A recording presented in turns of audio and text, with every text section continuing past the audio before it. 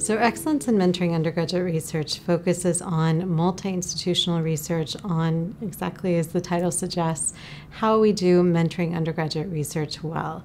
And it features multi-institutional research from scholars around the globe. So the US, Canada, Australia, and the United Kingdom are all represented. And the co-authors actually collaborated on research for each chapter.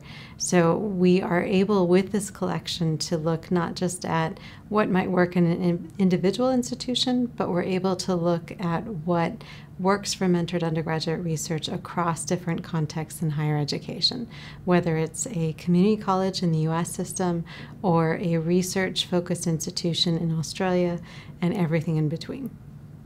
You know, one of the things that's very important, especially with the proliferation of undergraduate research programs across higher ed, is that people interact as a community to develop excellent practice so that students get a meaningful experience and deepen the learning experience and the impact on student development.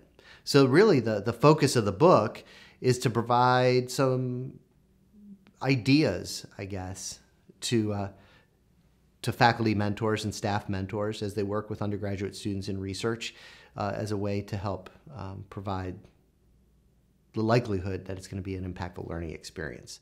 I think the collection as a whole is helpful because it allows us to think really intentionally about different types of mentoring models. So as undergraduate research becomes more democratized, how can we ensure that we're not spread too thin and we can still give students a really rich research experience? And then the 10 salient practices help guide mentors through the process of actually facilitating high-quality mentoring. And then when we start looking at student identity and identity shifts, I think that actually emboldens those 10 salient practices because we can be thinking more about students and their individual development while we are working through those practices. And we're finding contextual models of mentoring that suit those students in the best ways possible. We hope that the collection will really appeal to faculty members who are interested in mentoring undergraduate research, but also undergraduate research programs and also their administrators.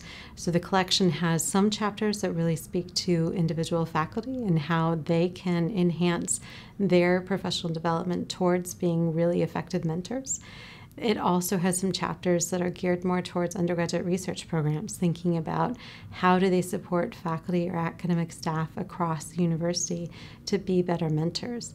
And then a few of the chapters also speak to the resources that institutions need to provide to really make a strong undergraduate research program possible in their context. And across all of the chapters on all of the potential audiences, we're really thinking about not just what do we know works in one context, but how could these practices based on research be adapted for different institution types, different students, and different groups of faculty.